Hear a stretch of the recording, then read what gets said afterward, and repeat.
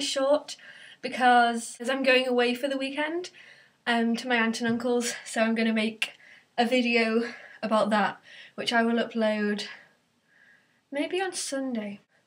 Today we had a day off school because it was Good Friday, and so me and my friends went into town to, well, I'll come on to that in a minute, and as my dad took us there, and he was telling us how when he was young, on Good Friday, they would sit in their houses with the curtains closed to mourn for Jesus, but that was Northern Ireland in the 60s, so kind of makes sense.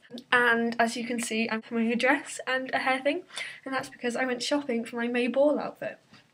At the end of year 11, there's a ball, just a party, basically. Ball sounds a bit grand.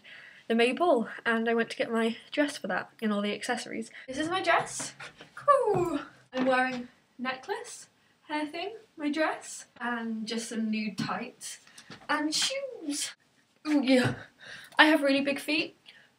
I'm a size 9. It's quite hard to get shoes for me. Obviously my hair, this isn't how my hair would look. My hair would be curled and I'll be wearing makeup. Yeah, this is just when I'm going to the ball, as when I'm wearing to the ball. I really like it. I've gone for the more, hopefully classy approach rather than slutty. Someone I know is going to the ball with that. It's really, really, really short and it has a slit.